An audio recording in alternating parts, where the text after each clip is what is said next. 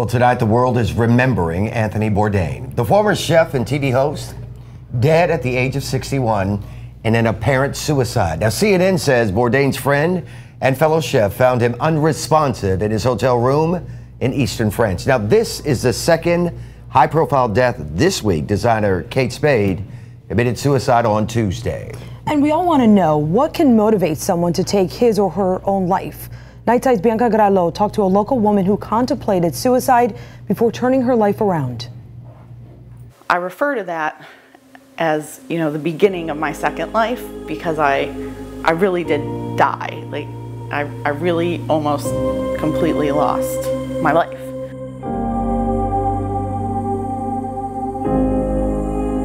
I woke up that morning. I was supposed to work, so I got dressed for work, and I called in sick to work, and I sat in my car and I swallowed the pills, and I didn't wake up for, I believe, a day and a half.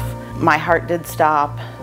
They said, I died and came back. Wake up in the hospital, I was furious. I did not want to be alive. I had been planning and attempting suicide for probably 5 years. I knew intellectually that my mom loved me, and that my sister loved me, and that I had friends, but I was completely convinced that I was making their lives worse by being in it. There's not a debate in your head about, am I worth it or am I not? This monster, this illness is in your brain telling you that the entire world would be better off without you.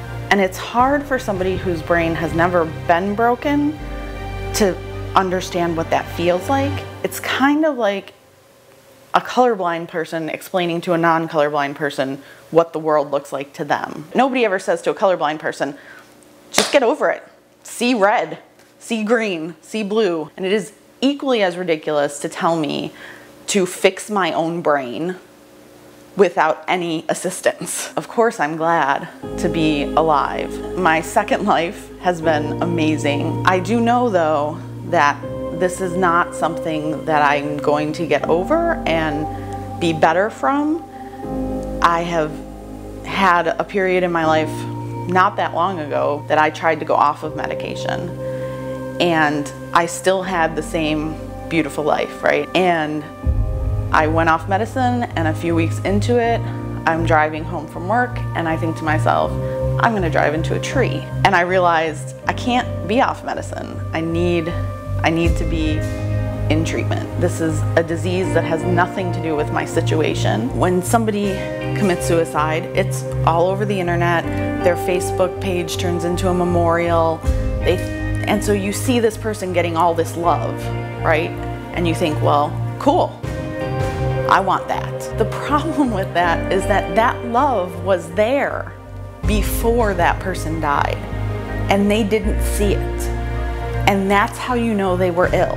I've been on both sides. I know what it's like. I know what it's like to be unwell and to be well, and even to be unwell again and get well again. You will be amazed what it looks like on the other side. And I will tell you that being well is so, so worth it.